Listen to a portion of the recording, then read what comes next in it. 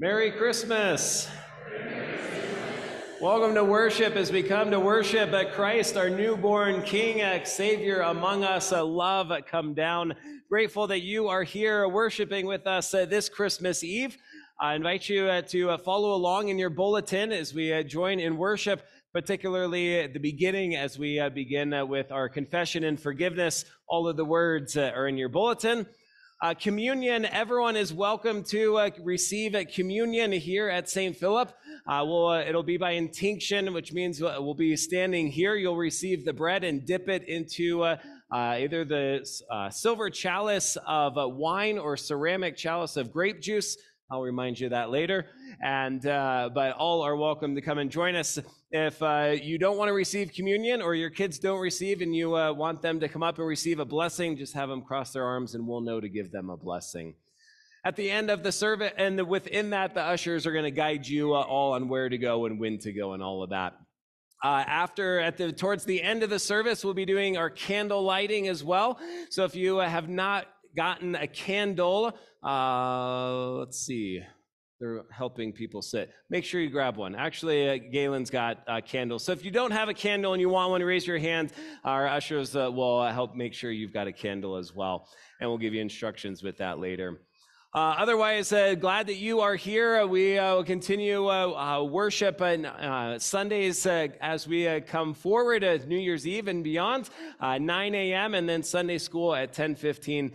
But we are glad that you are here to worship Christ, our newborn King, with us. Invite you to stand as you are able. Say hello to those who are around you.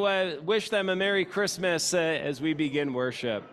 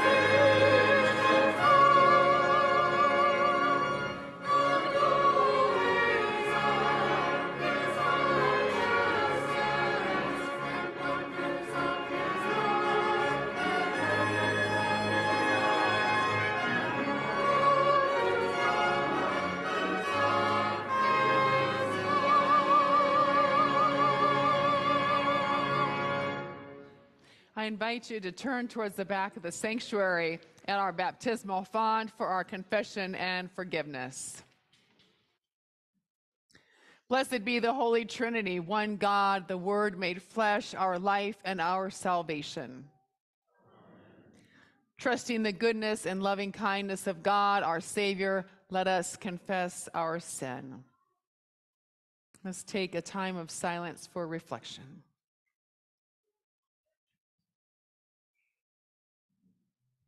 God of life, you promise good news of great joy for all people. Call us to be messengers of your peace. We confess that too often we hoard our resources and our security. We nurture conflict and build barriers. We neglect the needs of our neighbors and ignore the groaning of creation. Have mercy on us. Where we are self-centered, open our hearts. Where we are reluctant, give us courage. Cynical, restore our trust.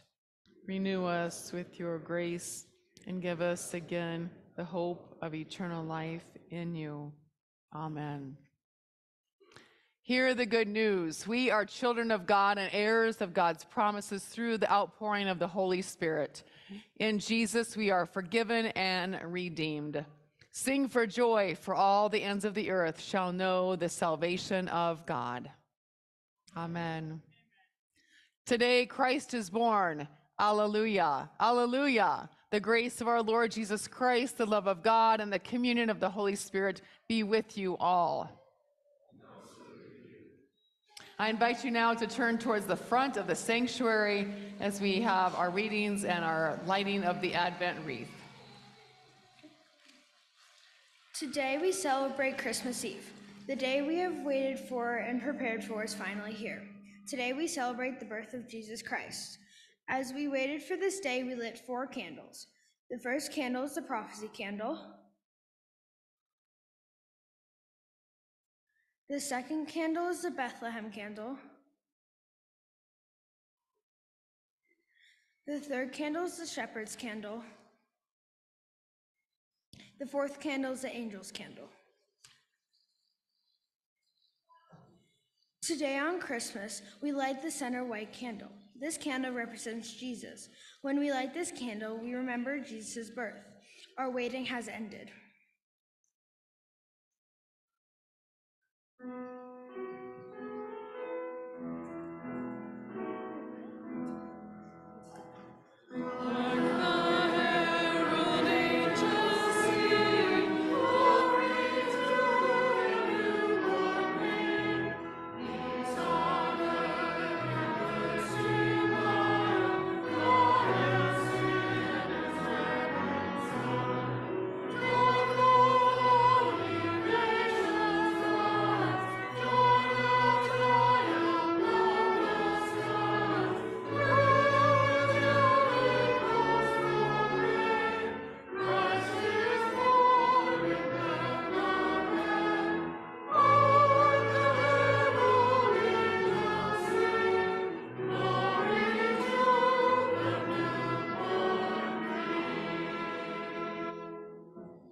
Luke 2, verse 11.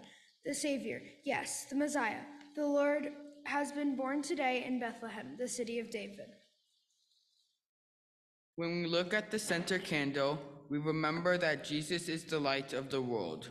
John chapter 8, verse 12. Jesus spoke to the people once more and said, I am the light of the world. If you follow me, you won't have to walk in darkness, because you will have the light that leads to life. God sent Jesus to give hope, peace, joy, and love to all people. Far away from Bethlehem, wise men saw a star in the sky. They remind us that the gift of Jesus was not just for the people in one place, but for all people. Matthew 2, verses 1 through 2. Jesus was born in Bethlehem in Judea during the reign of King Herod. About that time, some wise men from eastern lands arrived in Jerusalem asking, Where is the newborn King of the Jews? We saw his star as it rose, and we have come to worship him.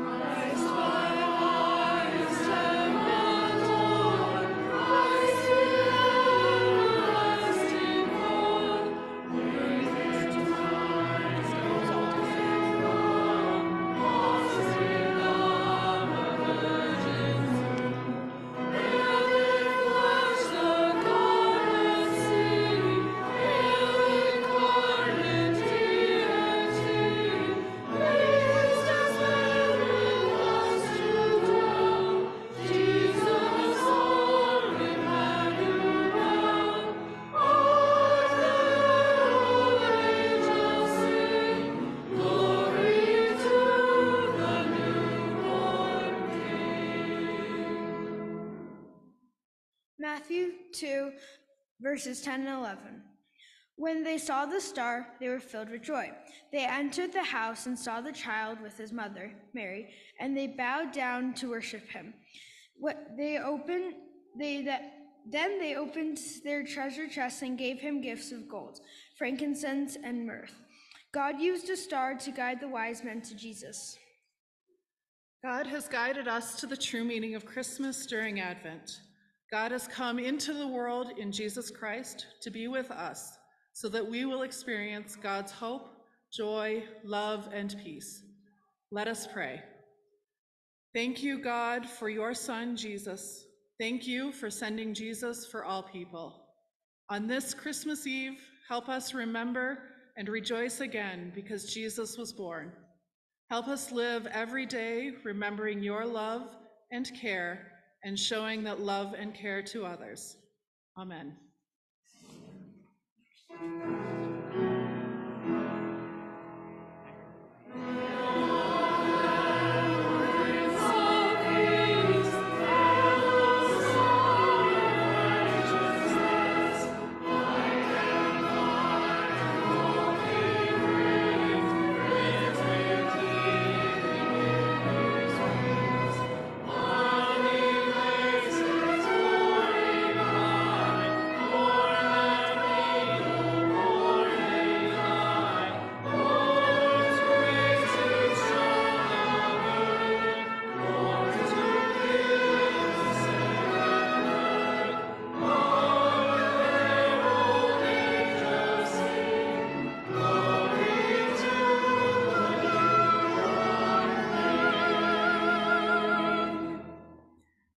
Let us pray.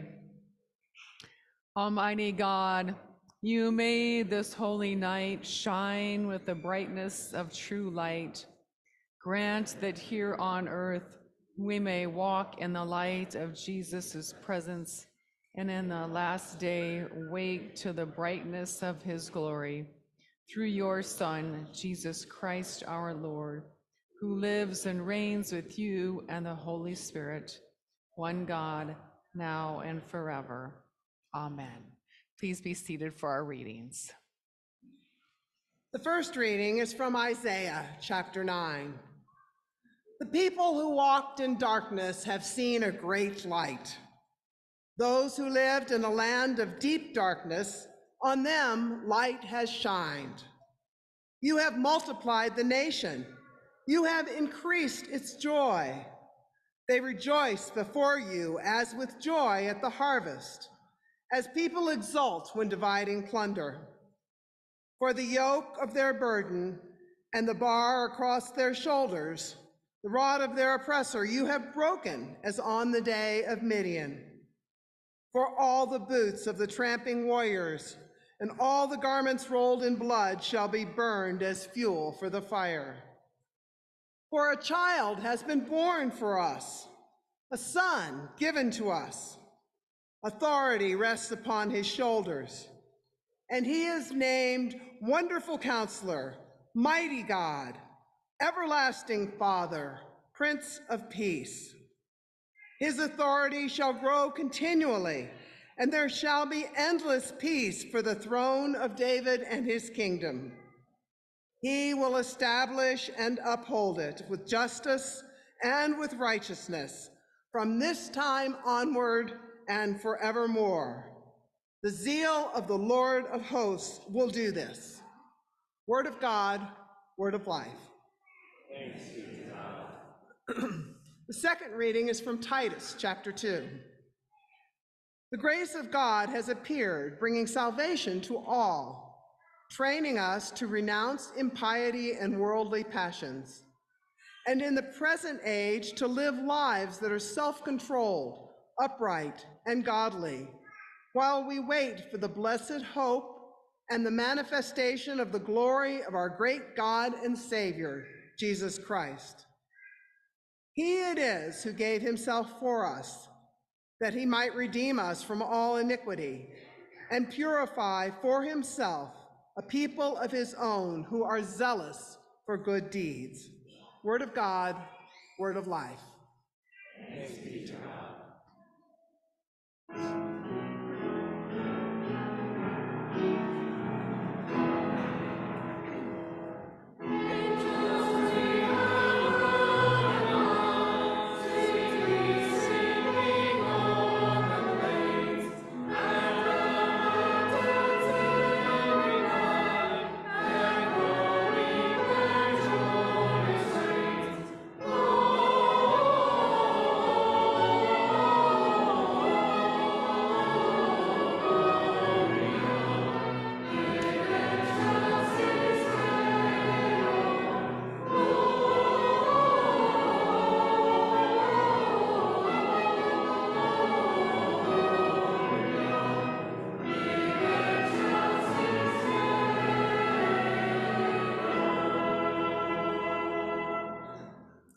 The Holy Gospel according to Luke.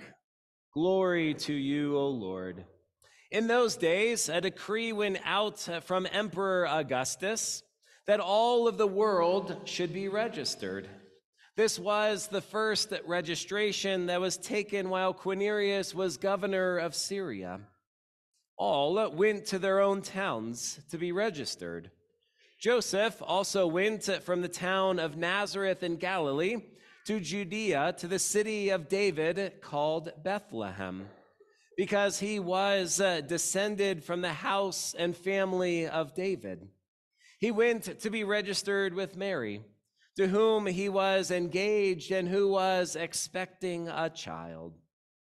While they were there, the time came for her to deliver her child, and she gave birth to her firstborn son, and wrapped him in bands of cloth, and laid him in a manger, because there was no place for them in the inn. In that region, there were shepherds living in the fields, keeping watch over their flock by night. Then an angel of the Lord stood before them, and the glory of the Lord shone around them, and they were terrified. But the angel said to them, "Do not be afraid, for see, I am bringing you good news of great joy for all the people. To you is born this day in the city of David a Savior, who is the Messiah, the Lord. This will be a sign for you. You will find a child wrapped in bands of cloth and lying in a manger." And suddenly there was with the angel a multitude of heavenly hosts, praising God and saying, "Glory to God in the highest heaven, and on earth peace among those whom he favors." When the angels had left them and gone into heaven, the shepherds said to one another, "Let us go now to Bethlehem and see this thing that has taken place, which the Lord has made known to us." So they went with haste and found Mary and Joseph and the child lying in a manger. When they saw this, they made known what had been told them about this child. And all who heard it were amazed at what the shepherds told them. But Mary treasured all these words and pondered them in her heart. The shepherds returned, glorifying and praising God for all they had heard and seen, as it had been told them. The gospel of the Lord. Praise to you, O Christ. You may be seated, inviting children that want to come forward to have a children's conversation to come right down here with me. Well, Merry Christmas. Do you guys like celebrating Christmas? Yeah. Do you like the presents? You like giving them? Good answer. Nice. Yeah. Well, we come to worship on Christmas Eve, hearing and singing these great songs and carols and hymns all about who? Jesus, right? Yeah, the birth of Jesus. Exactly. So Jesus is God's son, right? And we say that Jesus is the Word of God, which meant that Jesus was with God all the way at creation. We just didn't consider him to be Jesus. But now God has sent Jesus to us, among us, in the form of a baby. How special is that? So one of the greatest things about this story is really that it's a kind of a love story, right? It's God's love for us, that God would send Jesus to us. So it's a great story of being able to hear of God's love and how God is present with us and how God reveals God's self and God's love to us in so many different ways. In our reading that I just read, we heard of shepherds. You know what shepherds watch over? Sheep. They watch over sheep. Yeah. So they're in their fields. They got to watch their sheep all day and all night. So they're in the dark, and there's probably stars in the sky. And the next thing they know, there's an angel showing the glory of God all around them. Do you think they were excited? Not at first. They were scared at first, right? I think I'd be scared too if an angel just kind of appeared out of the darkness outside, right? Well, the angel said, "Don't be afraid. I bring you good news of great joy." Not just good news, but of great joy for all people. That Jesus, their Savior, the Messiah, the Lord, had been born. So that's the great story that we hear. And it starts at the birth of a baby. And that's the great thing we can celebrate today, is the birth of baby Jesus. And it's kind of the foundation, the start of our faith, the start of our lives as we grow in our faith, as we learn more about God's love. It starts right here with Christmas, with the birth of Jesus. Will you guys pray with me?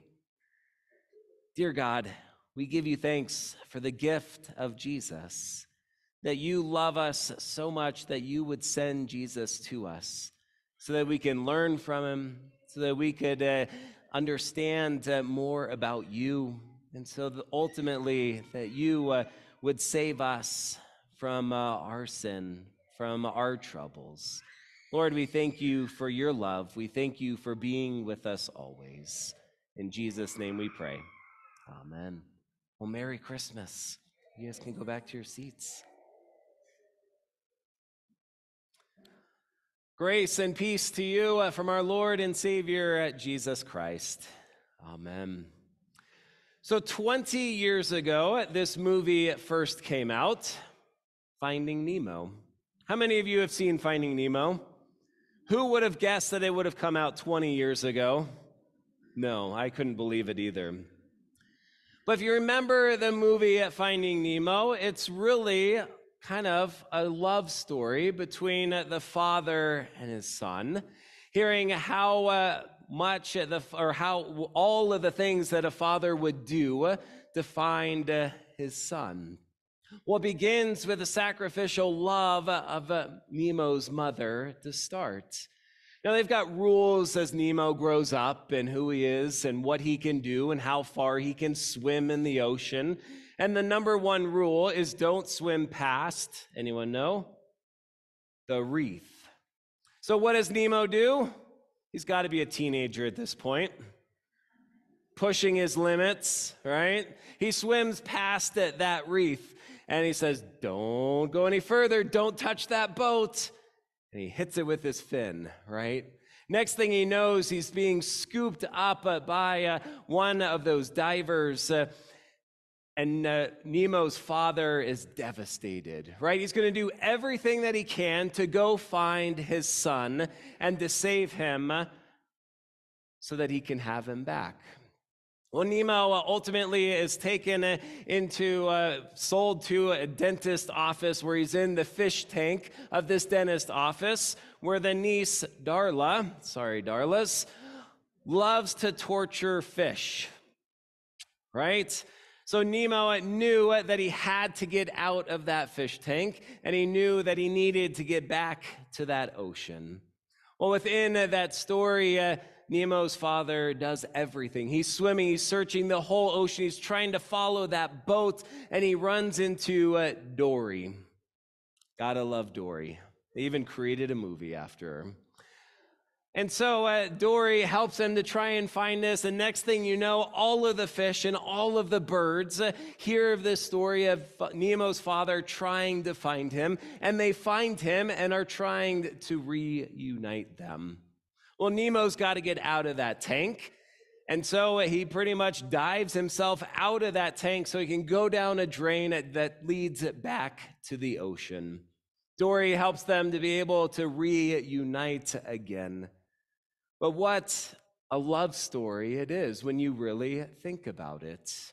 Throughout the whole narrative of that movie, of what that father would do to find his son.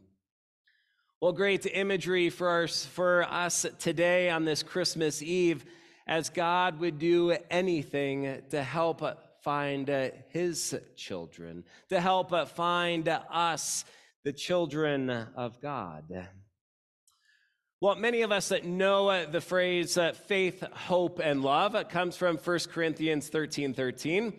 And now faith, hope, and love abide, these three, and the greatest of these is love.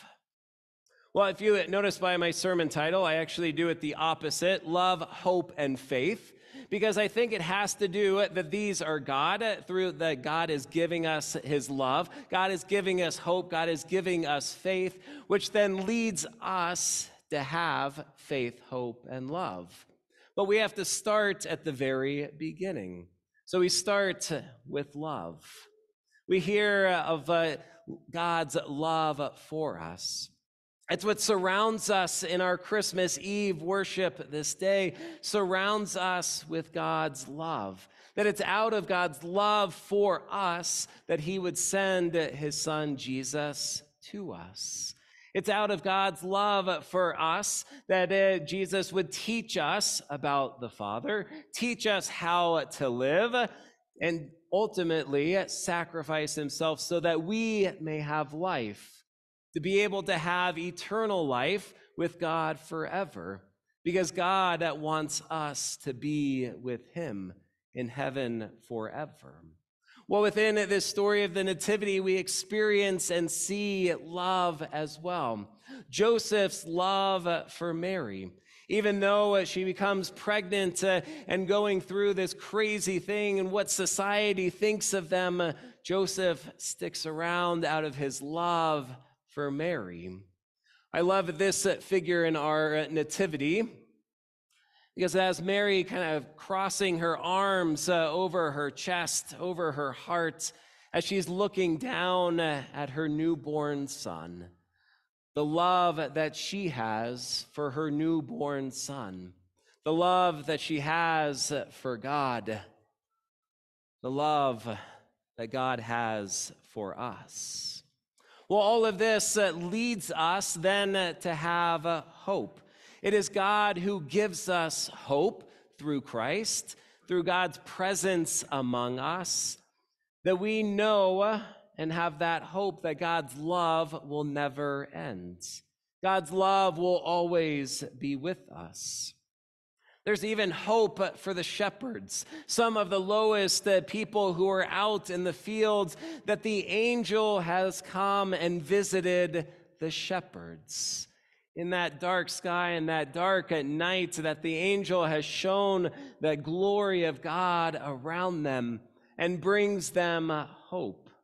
The Jews, the Israelites, had been waiting centuries for their Messiah to come. And that hope has finally been fulfilled, that Jesus has been born among them. And they hear this message from the angels that the Savior, the Messiah, the Lord has been born among them in Bethlehem, the city of David. We all need hope. God gives us hope as well through the promise of the Holy Spirit that we receive in baptism. It gives us hope to know that God is with us always. No matter what's going on in our world, no matter what's going on in our lives, no matter what our health is or our relationships look like, or how much we're struggling, or whether we go to church or not, to know that God loves us. And we have that hope. That hope that then comes from God in the form of the baby, it then gives us faith. Gives us faith to know that God is real, that God has come in human form, that God has revealed God's self to the people. Those messages, those stories that pass down to us. And for us, that's the foundation of our faith. As Christians, we kind of start here with the birth of Jesus. Now we can start with the Old Testament and all the Israelites and all that God has done. But for many, the start is here with the birth of Christ. And we have that foundation of faith. So important, one for ourselves, but two for our kids as well, right? Having them to be able to have that foundation of faith, to know who God is, to know that God loves them, and to be able to come here on Christmas Eve and throughout the year to be able to worship this God who has come down to us. This God who provides us with hope. This God who loves us so much. That this is what our faith continues to grow upon as we hear this story of the birth of Jesus. To hear God's love for us, to hear God's love come down among us. So then, I've been not making those. So for us, we have that faith, we have that hope, and we have that love because of God's love for us, because of that hope that God gives us, because of that faith that God gives us as well. So as we go about our Christmas, may we be reminded of God's love for us, that God won't let us go. Just like Nemo's father wouldn't let him go, he sought him until he would find him. God is here among you and seeking each and every one of us each and every day. So Merry Christmas, and may you have that faith, hope, and love embedded in your life, throughout your life, each and every day, as we begin this new year as well. Praise be to God for God's love and the birth of Jesus this day. Amen. Let us stand and join in singing our hymn of the day, O Come All Ye Faithful.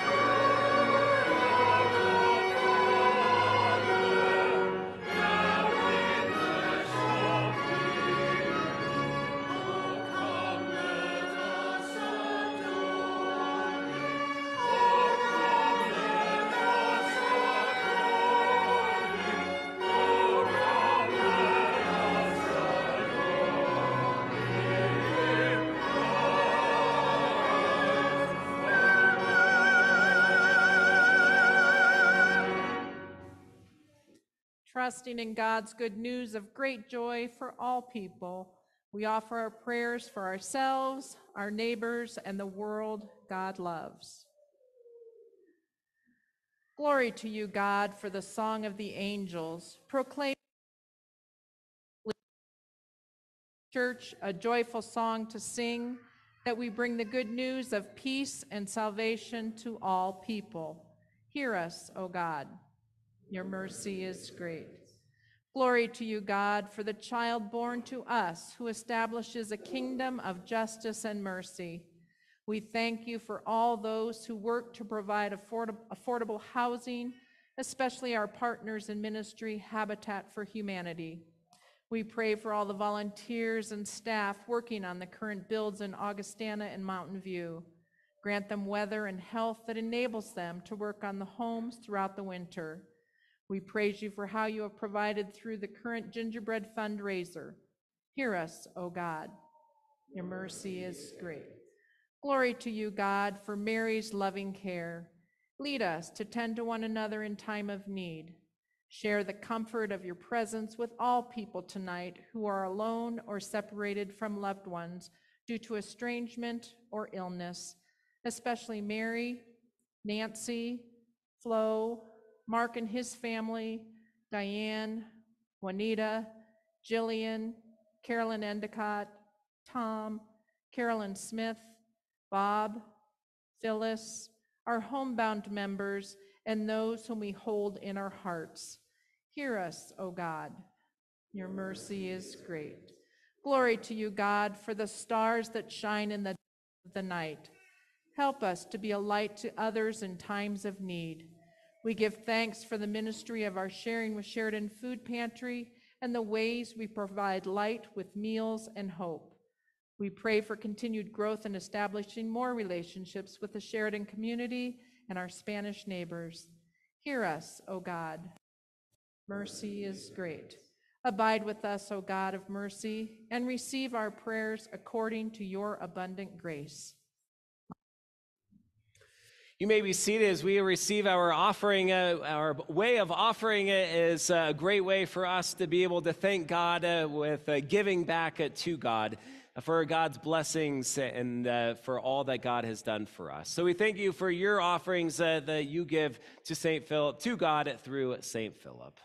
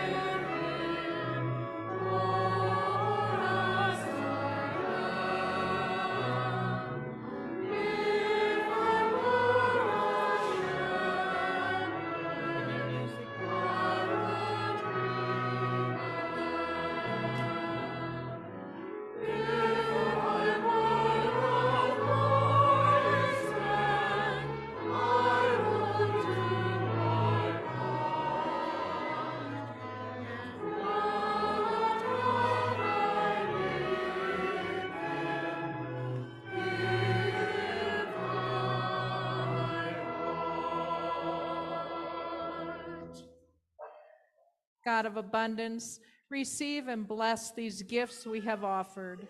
Join our hearts with the song of the angels and gather us at your table of celebration. Strengthen us to share with all the world the abundance of your grace upon grace poured out in Jesus Christ, the Word made flesh. Amen. The Lord be with you. Lift up your hearts. Let us give thanks to the Lord our God. It is indeed right, our duty and our joy, that we should at all times and in all places give thanks and praise to you, Almighty and merciful God, through our Savior, Jesus Christ. In the wonder and the mystery of the Word made flesh, you have opened the eyes of faith to a new and radiant vision of your glory, that beholding the God made visible, we may be drawn to love the God whom we cannot see. And so with all of the choirs of angels, with the church on earth and the hosts of heaven, we praise your name and join their unending hymn.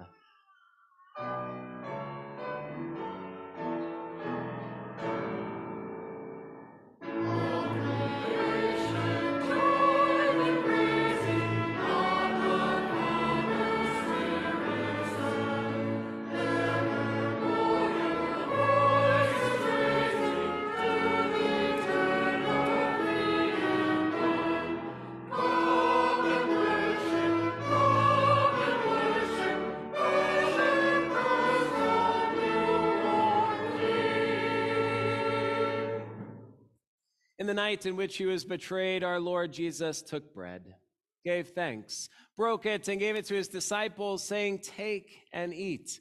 This is my body given for you. Do this in remembrance of me."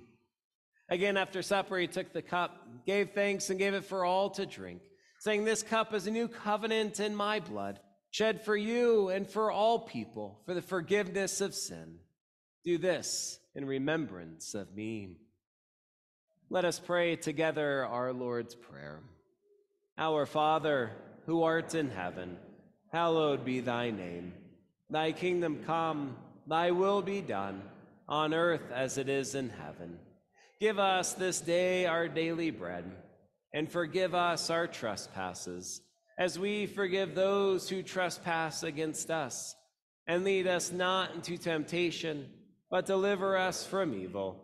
For thine is the kingdom, and the power, and the glory, forever and ever. Amen. In this bread and in this wine, Christ comes among us, pouring out his love upon us. Come, receive, for all are welcome. You may be seated. Again, we'll be serving intinction or communion by intinction here in front. Follow the guidance of our ushers. You'll receive the bread and dip it into our silver chalice of wine or a ceramic chalice of grape juice as we receive our Lord and Savior together. If you took one of the communion cups and want to receive communion in your chair or your pew, and invite those at home to get out their communion as well, and you'll receive communion now. This is the body of Christ given for you. This is the blood of Christ shed for you.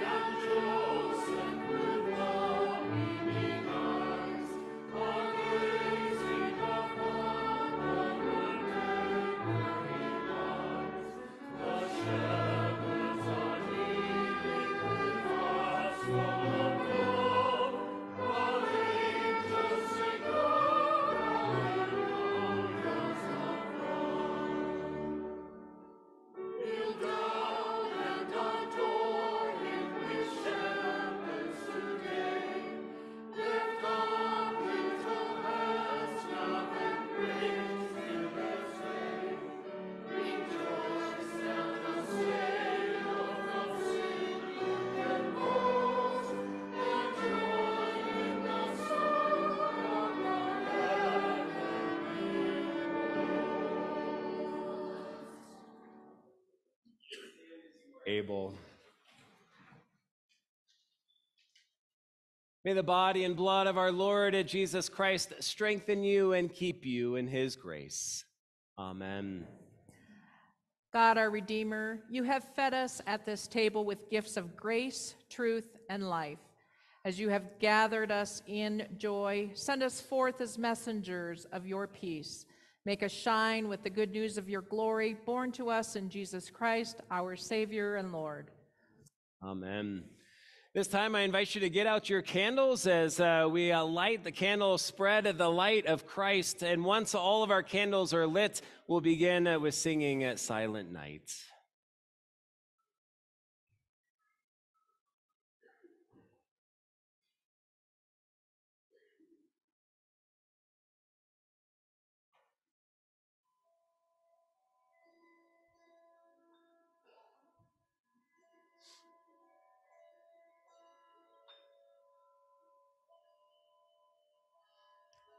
Would one of you turn off the narthex lights once all the candles are lit?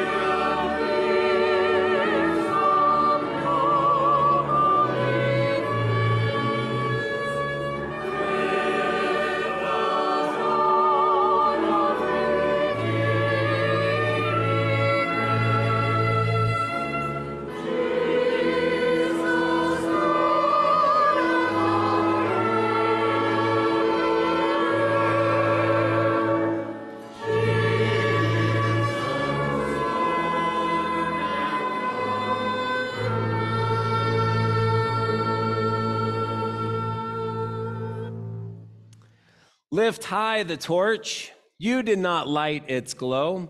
'Twas given you by other hands, you know.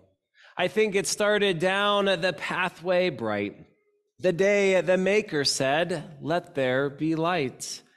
And he once said, who hung on Calvary's tree, "You are the light of the world. Go shine for me."